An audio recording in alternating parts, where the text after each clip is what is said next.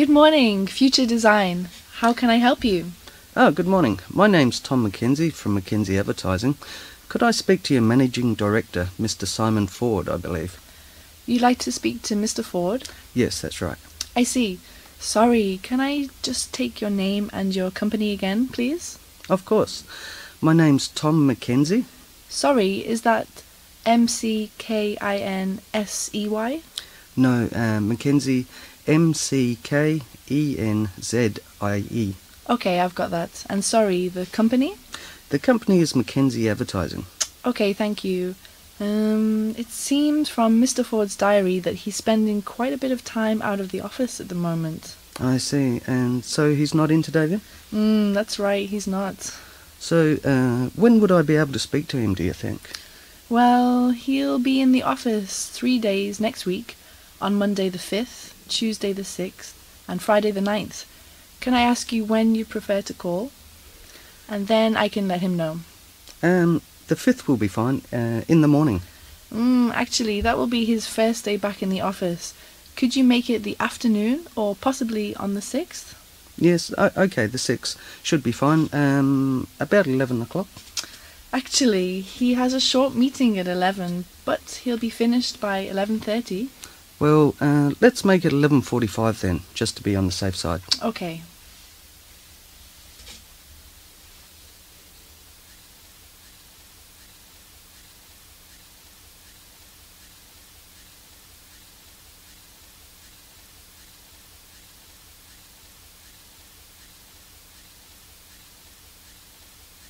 And I really need to know what this is in connection with. Mr. Ford is, of course, a busy man.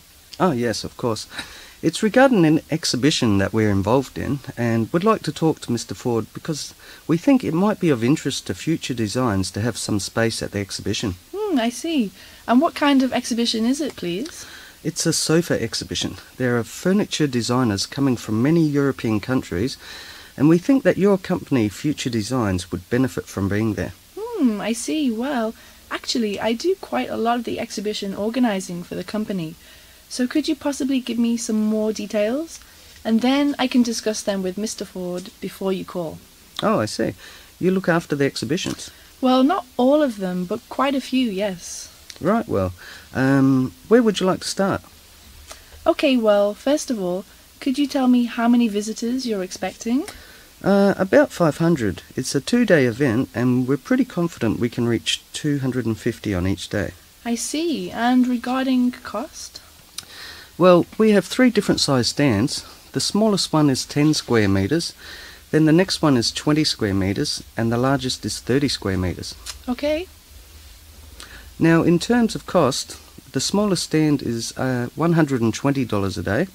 The medium-sized stand is $190 a day, and the largest one is $280 a day. Right, and presumably there'll be some refreshments available? Ah, yes. There's a cafe on the first floor and a French restaurant on the second floor. Okay, well, I think this could be well of interest to Mr. Ford, so I'll meet with him before you call next week. Could I ask you to email the full details to me? Yes, of course. I'll send them through to you. There will be 4 files in total, so could I take your email address?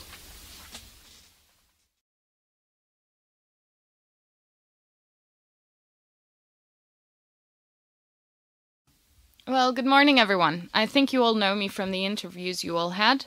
So, welcome again to JRC Swindon. This morning, I'll be showing you around the site. If you have any questions at any point, please don't be shy.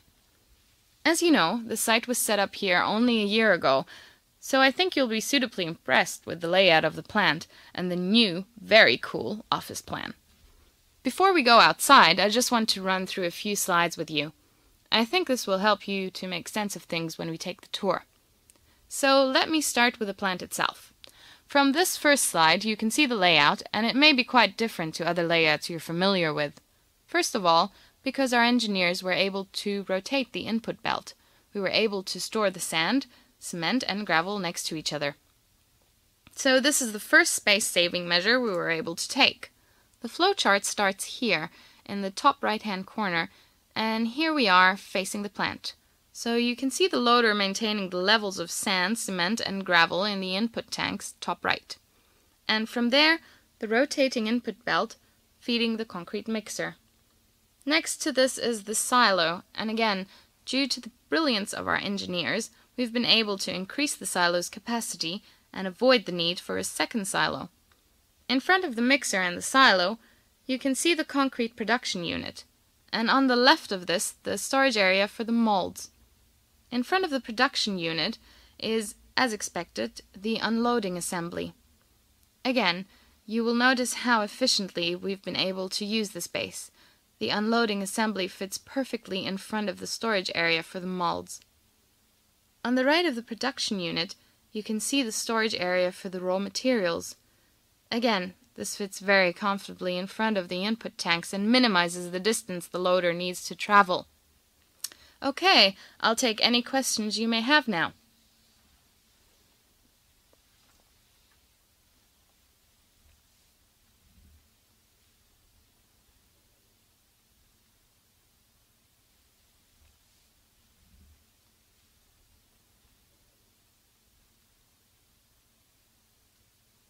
Okay, let's turn our attention to our new, very cool offices.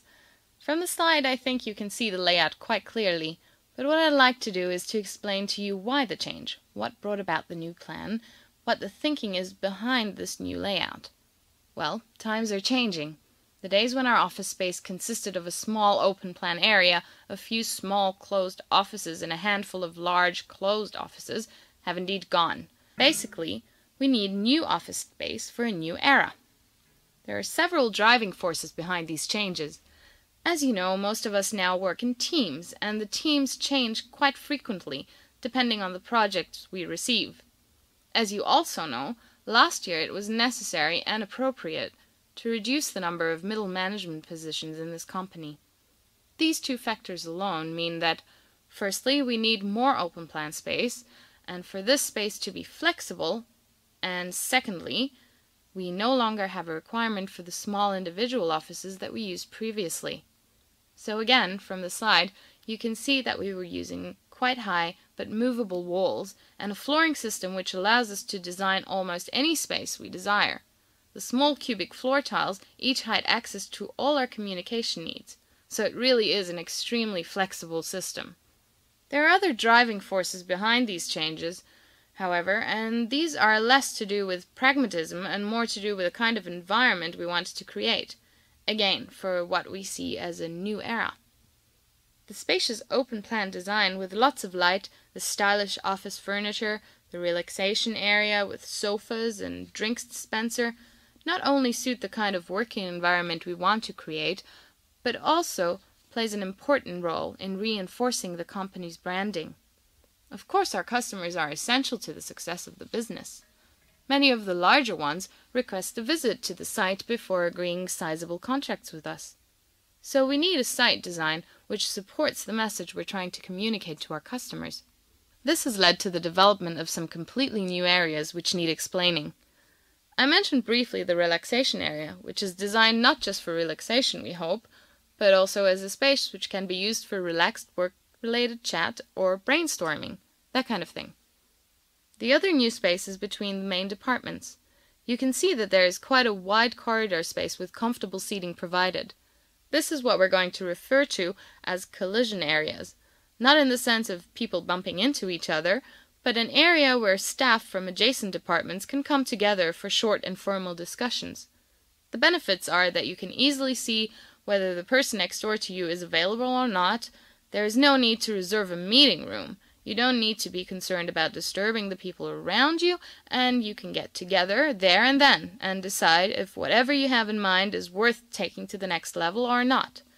Again, this is part of an attempt to try to foster more creativity throughout the company.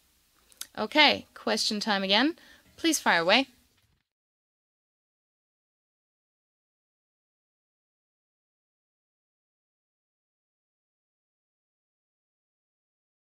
Okay, so you've both been researching leadership skills in large and small organisations.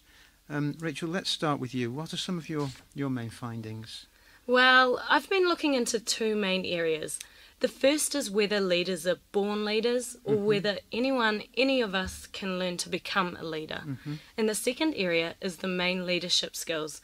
I mean, what skills are required mainly? Actually, I thought these would be two fairly straightforward questions to answer, but they turned out not to be. On the question of whether or not leaders are born, it seems that we are unlikely to become leaders if we do not acquire certain characteristics quite early on in life. But there seems to be very little evidence to back up the notion that leaders have to be born leaders. The qualities I mentioned, by the way, are fairly common qualities, nothing very special or unusual. And then on the question of leadership skills... Sorry, Rachel. Sorry, let me stop you there. So when you say fairly common qualities, could you give us some examples? Yeah, sure.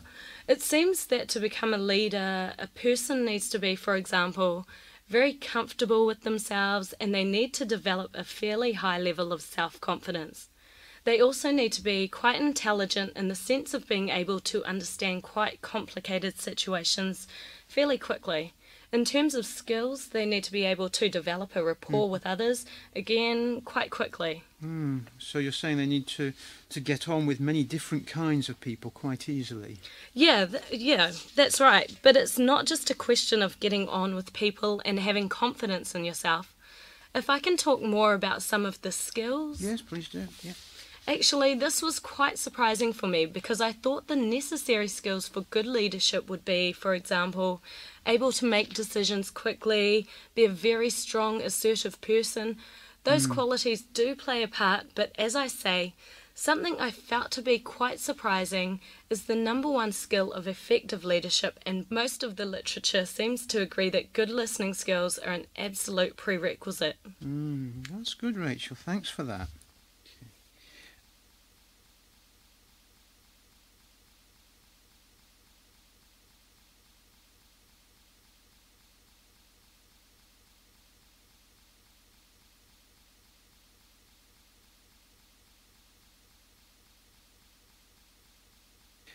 John, did any of Rachel's findings tie in with yours? Very much so, particularly what Rachel was saying about relationships with other people and being a good listener.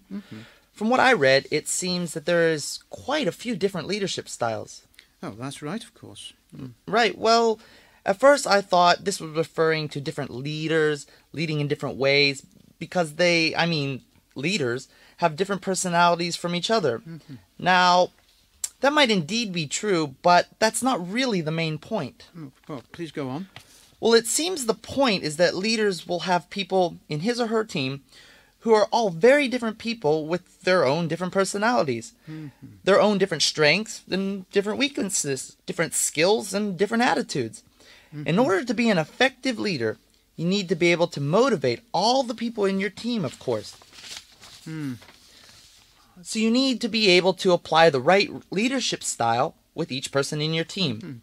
So whether a leader is successful or not will depend on his ability to use a range of motivational techniques to inspire people to have an even wider range of personalities. This was a real revelation for me. Yeah. Could you give us an example of what you mean? Yeah, sure. I think a good example is the amount of freedom a team member or employee has.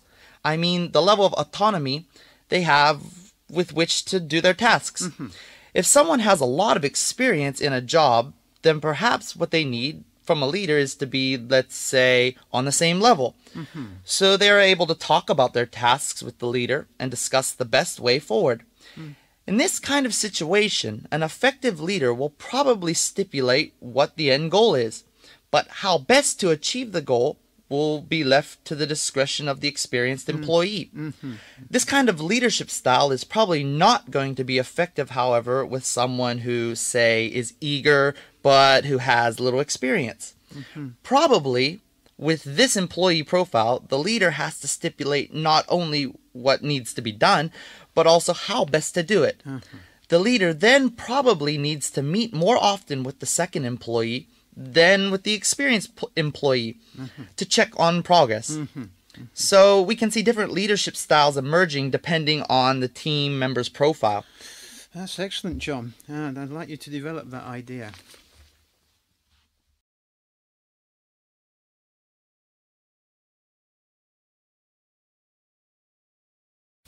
Good morning and welcome to the second lecture on business ethics. Today, I will start by looking at what has become known as corporate responsibility, and we will look at the definition for this. I will then move on to look at the importance of being an ethical company in today's business world. And finally, we will consider one of the most sensitive issues within the zone of ethics, that of child labour. First then, what do we mean when we talk about corporate responsibility, and why has this not been an issue until quite recently? Well, clearly, corporate responsibility is not unlike our own personal responsibility. We are responsible for our actions. We must consider the implications of those actions, both for ourselves and for others. It is universally accepted that, while we all need to look after our own interests and strive for our own personal growth and development, we must do so with due respect and consideration for other people and for the environment in which we operate. And the same can be said for commercial organisations. So, corporate responsibility is about how well an organisation contributes to society, and we can measure that by assessing the level of positive impact on society that an organisation creates. So, moving on to the next point, why is corporate responsibility suddenly an issue? Well, actually, if you look at the energy industry, for example, there is nothing new at all about society's demands for this kind of responsibility from companies. For many, many years, oil, gas, and electricity companies have had to adopt a green approach to their business. And I say had to because the measures they have been forced to take have usually had a negative impact on their bottom line. What's new about this issue is that we are now seeing social demands being placed on a much wider range of businesses, if not all businesses. This is a shift in thinking, of course, which we all welcome. So, are we likely to find the same shift in thinking in the financial departments of the most aggressive multinationals? Is making a profit no longer the raison d'etre? Well, yes and no, in that order. Yes, we are likely to find a new, more socially responsible way of thinking in large corporations, and no, of course, this does not mean that profits are taking a back seat. This new thinking is still all about profits. The need for companies to be more socially responsible has reached such a level that, if they are not seen to be, they are unlikely to be able to maintain their market position or to maintain healthy profits. You will have noticed I said seen to be socially responsible. Does this mean that it's enough to create an image of an ethical company even if there is nothing really ethical going on behind the scenes? Well, again, no. Customers are more savvy these days, and any organisation which is simply pretending will soon be exposed, and the consequences of that can be more damaging than making no attempt to be socially responsible at all. I'll now move on to the sensitive issue of child labour. The question many people ask is, are children still being exploited by large corporations? This is not an easy question to answer because it depends very much on the employment conditions, if I can use that term, and also on where we draw the line between employment and exploitation. Let me explain this point more clearly. There are indeed children, some of them as young as 10, working in factories which produce products for large multinationals, food companies, sportswear companies. Yes, this is still happening today. But what most of these companies now do is to have these children work on a part-time basis, doing simple jobs. But then they also send the children to school and pay for this education. So, we have to remember two facts at this point. One, the children earn money for their family, who are living not only in poverty, but in extreme poverty. And two, if the children stand any chance of getting beyond their current way of life, they need an education. The multinationals involved are providing both of these. Some people still argue, and perhaps they have a case, that this corporate behaviour is still exploitation. However, we also need to bear in mind that the responsibility for these terrible conditions does not lie primarily with the multinationals, but with the local governments and the governments of developed countries. But this is taking us into another area, and one which is outside the scope of this lecture. I've included some reference in the handout for further reading. One final point is that, right or wrong, the laws of supply and demand will always play their part. People in developed countries expect to pay lower and lower prices in the high street, while at the same time demanding higher and higher salaries. So, for many companies in developed countries, it is becoming more and more difficult to stay competitive. If these companies fail to do so, there are serious consequences for employment in developed countries. The directors of multinationals, therefore, often face a dilemma. Should their company's ethical behaviour begin at home or abroad? We'll take a short break here, just 15 minutes please.